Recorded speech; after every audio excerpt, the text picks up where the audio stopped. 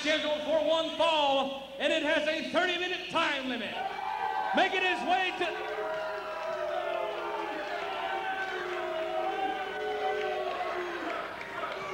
Excuse me, MD, we got a little business to take care of here. First of all, I want those church-burning racists, the twin demons of deception, to come down here and join me in the ring. Get over here now!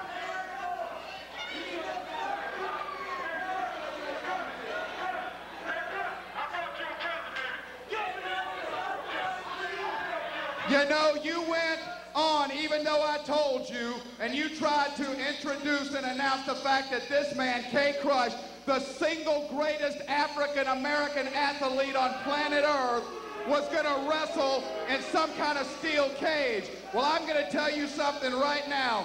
Krush is a WWF superstar, and he's not gonna wrestle in any cage with that animal Ruckus. You know, everybody's been telling us Ruckus is angry, Ruckus is mad. Well, I'd be mad too if my mother was a $5 crack whore that everybody called Planters because she's had more nuts in her mouth than a squirrel. So I'm telling you right now, what I've got right here is an injunction, and this came directly from Jim Ross, the head talent coordinator of the World Wrestling Federation.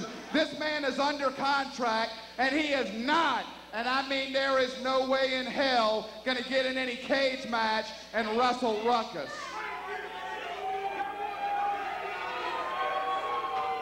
Bill, you know more about legalities than me. Does it look legal? I don't trust this man. Well, I don't know if everyone knows, but as of yesterday, NWA Worldwide and Wildside became officially development territories for the World Wrestling Federation. This is the truth. In fact, several new people, Flash Flanagan, several others will be getting development contracts soon. Under the contracts as they're signed, the WWF has the right to cancel any wrestling booking. However, he is booked to be here this evening. He is booked to be here this evening, and I don't care if he has to come out and sit in the crowd. By God, he's going to appear and do something here tonight. That's taken care of. They know there's not going to be a cage match, so we don't have to worry about it. I'll tell you what, I know everybody in this building paid their money to see the man, Krush. You know, he is to professional wrestling what Jesse Owens was to the Olympics, what Jackie Robinson was to baseball, and what Muhammad Ali was to boxing. He is Randy Moss and Tupac Shakur all rolled up into one, and there is nobody gonna be disappointed, because I'll tell you what, me and Krush will come back out here later tonight, and we got something special for you. How about that? Well, this is... Steve, I'm sorry I can't do... Well, you know what? I may be able to do a little bit more. You talked to Jim Ross, right?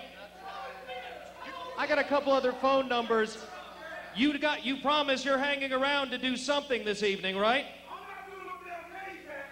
But you're going to appear this evening.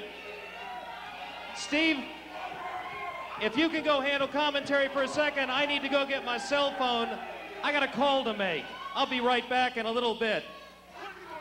Jeff, this issue has been between me and you since day one, and if I had to spend every dime I've got, this man will face Ruckus tonight. I'll tell you what, ever since the first time he came in this building, you've tried to have him locked up, Chance Williams. You had the police drag him off in handcuffs and take him to jail, and now you want to lock him in a steel cage. Well, that's not going to happen. This man is a star. He is the greatest thing that anybody's ever seen in this building.